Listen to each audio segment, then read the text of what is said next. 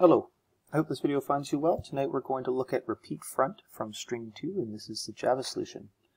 The problem states, given a string and an int n, return a string made of the first n characters of the string, followed by the first n minus 1 characters of the string, and so on. You may assume that n is between 0 and the length of the string inclusive, i.e. n is greater than 0 and n is less than or equal to str.length. This last sentence is really nice to note because it means we don't have to do any type of index out of bounds checking.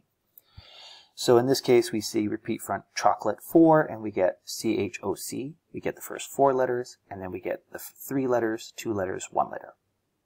And then we see chocolate 3, we get the first 3 letters, the first 2 letters, the first letter. Ice cream 2, we get the first 2 letters, and then the first letter. So again, strings 2 is all about using loops in order to actually solve problems that manipulate strings. And this is an example of string construction where I'm going to use a loop, and I'm going to run that loop n times, and I'm going to add a substring each time that loop runs. So let me show you just an incorrect version, but kind of a template. If I make a string called result, and I'm going to make it an empty string, and now I'm going to set a loop to run n times. So if in this case, I'm just going to say result is equal to result plus str. And let's return result, and let's take a look at what we get.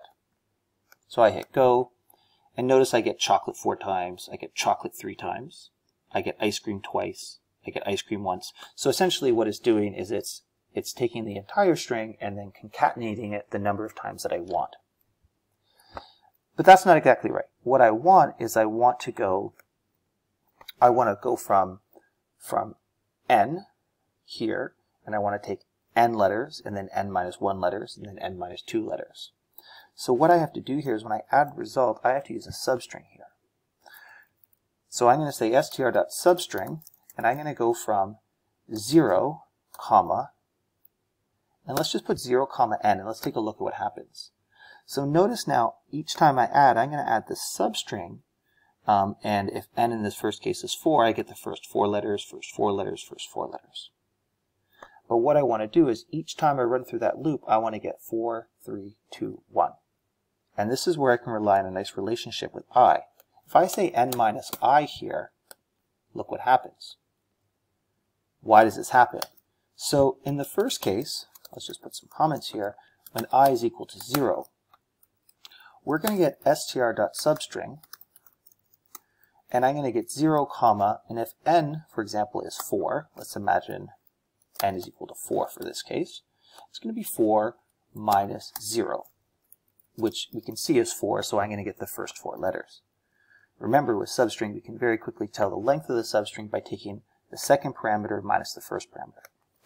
So then when I becomes 1, and this is still valid because we're going to loop as long as I is less than 4, we're going to say str.substring, and we're going to go 0, comma, 4 minus 1, which equals 3.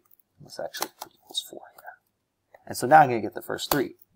So I is equal to 2. I'm going to say str.substring, 0, comma, 4 minus 2. 4 minus 2, which is equal to 2.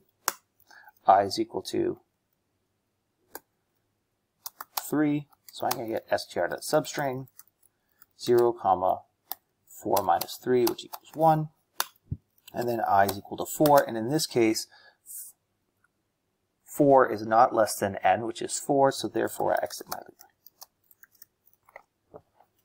And so, again, what does this problem highlight? It highlights an understanding of string construction using concatenation, and then the ability to use substring to pull out part of those words, and then using that counter to kind of dictate what the substring value is going to be.